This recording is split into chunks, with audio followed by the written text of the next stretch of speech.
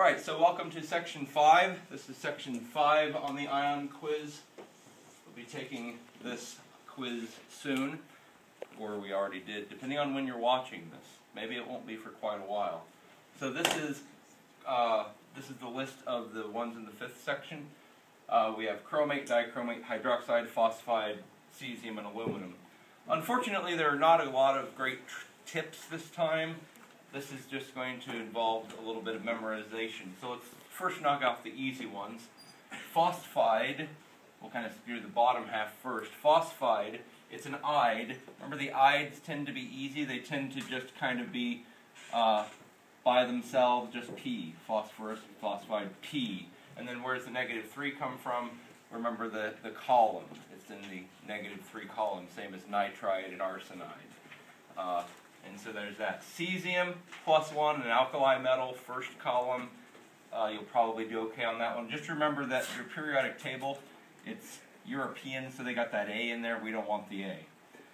Aluminum, it's in the +3 column. You may not remember. That's the +3 column. It's kind of weird. It's over on the other side of across the transition metals, but it's still positive, and it's a +3.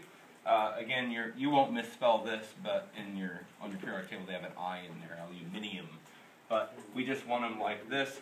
Those are those. Not a lot of tricks for those. You should be able to come up with those pretty easily. Let's do the top 3. Hydroxide is pretty easy to remember because it's got both elements in the name. Hydro, hydrogen, oxide, oxide. And if you have trouble remembering the charge, it's kind of easy. Remember, oxide has a charge of? Oxide has a charge of? -1. -2. If it were just oxide, I wasn't saying hydroxide, I was saying oxide. Oxide is -2. Hydroxide, though, is -1. Why? Well, because you have a -2 on the oxide, and what's hydrogen? It's +1. What's -2 + 1?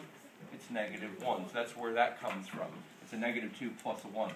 Now these two, I got not a lot for you other than similar. They're similar. They both have chromium in them, obviously.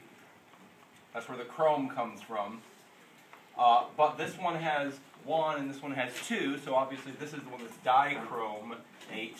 So you'll probably remember that there's 2 chromiums here and 1 here. The problem comes with the charge and the oxygen number.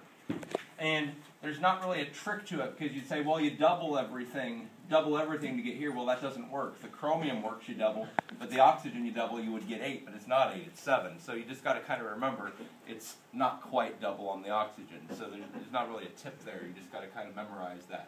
But they're both -2, and that's one of those patterns that we see when the stem is kind of the same thing, the charge tends to be the same. So those are the new ones coming up on this ion quiz, and good luck.